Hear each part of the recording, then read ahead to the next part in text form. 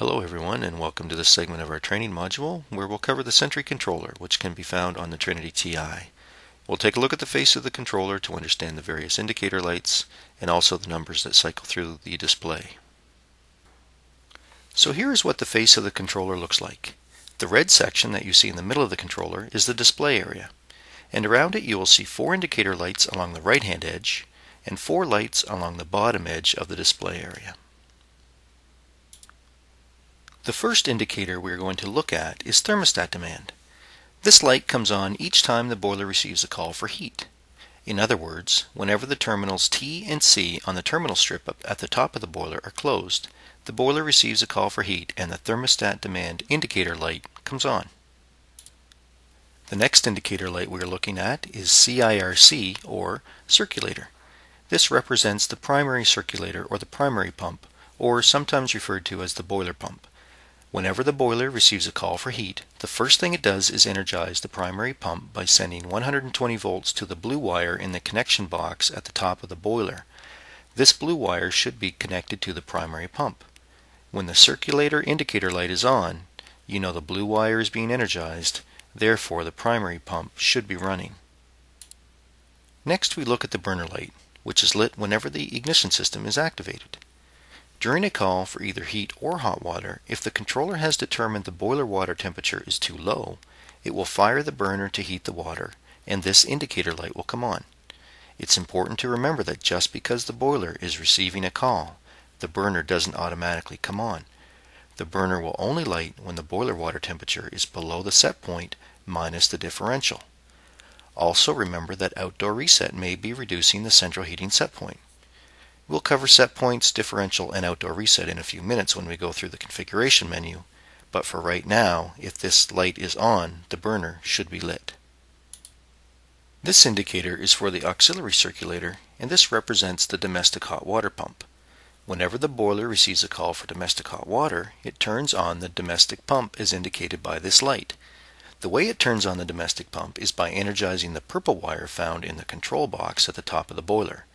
When you see this auxiliary circulator light on, you know that in the case of a heat-only model boiler, the purple wire is energized so the domestic hot water pump should be running. In the case of a combi model, this indicator lets you know the diverter valve inside the cabinet is being activated so the boiler is flowing water across the internal plate heat exchanger. In this case, the primary pump should be running as well. The DHW temp indicator light doesn't actually indicate domestic hot water temperature, but instead indicates the presence of a domestic hot water call. This indicator is the equivalent of thermostat demand on the heating side, in that it indicates when the boiler is receiving a domestic hot water call, meaning the A and C terminals on the terminal strip at the top of the boiler are closed. When this light is on, the auxiliary circulator light that we covered previously should also be lit. The black area in the middle of the controller is the display area, and when the boiler is in regular operating mode, the display is constantly cycling through 3 numbers, and each number on the display corresponds to the indicator light below that is lit when the number is being displayed. The first example is displaying a number of 180, and the indicator light below that is lit is water temperature. This means the controller is measuring a water temperature at the boiler outlet of 180 degrees. This number is constantly being updated as the boiler water temperature changes. As the display is constantly cycling through 3 different numbers, the next number in the series is air temperature, as indicated by the light labeled air temp. This displays what the controller is currently reading as the outdoor air temperature through the outdoor sensor that comes included with every boiler. This lets you know what temperature the controller is using to calculate the central heating set point based on the current outdoor reset curve. If no outdoor sensor is connected to the boiler, the display will be blank when showing air temperature.